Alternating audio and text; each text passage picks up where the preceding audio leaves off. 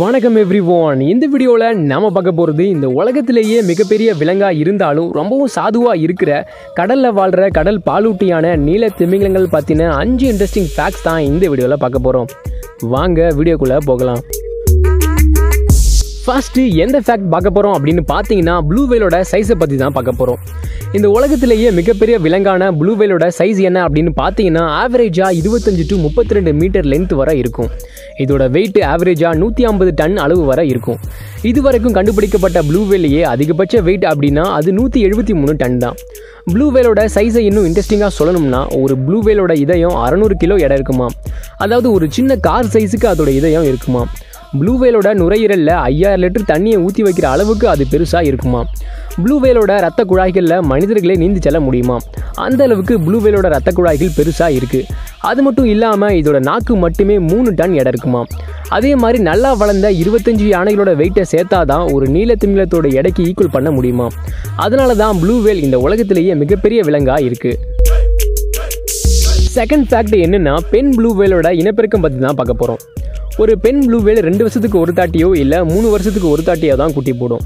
அப்படியே குட்டி போட்டாலும் ஒரே டைமில் ஒரே ஒரு குட்டி மட்டும்தான் போடுமா. ஒரு பெண் ப்ளூ வேலோட கர்ப்பகாலம் அப்படின்னு பார்த்தீங்கன்னா 12 மாதங்கள் வரை இருக்குது. பெண் ப்ளூ வேல் குட்டி போட்டுச்சுன்னா அந்த குட்டி பிறந்த உடனே 2 டன் வெயிட் இருக்குமா.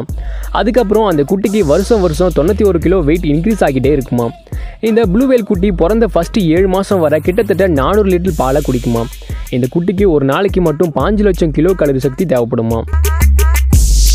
மூணாவதா ப்ளூ வேலோட ஃபுட்டை பற்றி தான் பார்க்க போகிறோம். இந்த நீல திமிங்கலங்கள் கடலில் வாழ்கிற கிரில் அப்படிங்கிற உயிரினங்களை தான் அதிகமாக விரும்பி சாப்பிடுமா. ஒரு அடல்ட் ப்ளூ வேல் ஒரு நாளைக்கு மட்டும் 4 to 8 டன் கிரில்களை சாப்பிடுமா. கிரில் அப்படிங்கிற இந்த உயிரினம் ரொம்ப சின்னதாக இருக்கும். ஆனால் ப்ளூ வேல் ரொம்ப பெருசாக இருக்கும். அப்படி இருக்கும்போது எப்படி இந்த ப்ளூ வேல் கிரில்களை பிடிச்சி சாப்பிடுது அப்படின்னு பார்த்தீங்கன்னா கிரில் அப்படிங்கிற இந்த உயிரினம் ஒரு கூட்டமாக தான் சுற்றுமா. அப்படி சுற்றும் போது ப்ளூ வேல் இந்த கிரில் கூட்டத்தை அட்டாக் பண்ணி ஒரே டைம்லேயே ஆயிரக்கணக்கான கிரில்களை தன்னோட வாயில் பிடிச்சிருமா. அப்படி இந்த கிரில்களை தன்னோட வாயில் பிடிச்சா பிறகு தன்னோட வாயில் இருக்க பலின் அப்படிங்கிற சல்லடை போன்ற அமைப்பால் கிரில்களை தண்ணியிலிருந்து வடிகட்டி சாப்பிட்டுட்டு தண்ணியை வெளியேற்றுமா.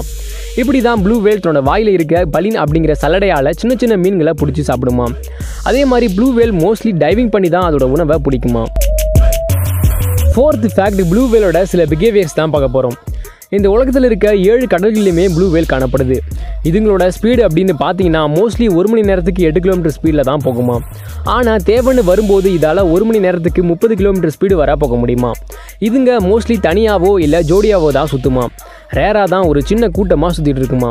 ப்ளூ வேல் அதோட மூக்கு பகுதியில் இருக்க சில அமைப்புகள் மூலம் தான் லோ ஃப்ரீக்வன்சி சவுண்டை உருவாக்கும்.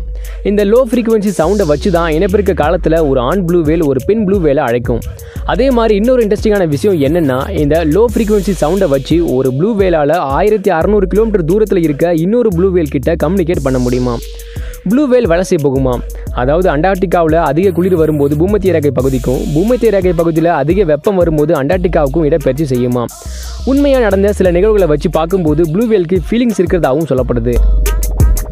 லாஸ்ட்டாக ப்ளூ வேல் எப்படி அழிந்து வரும் உயிரினங்கள் பட்டியலில் இருக்குது அப்படிங்கிறத பார்க்க போகிறோம்.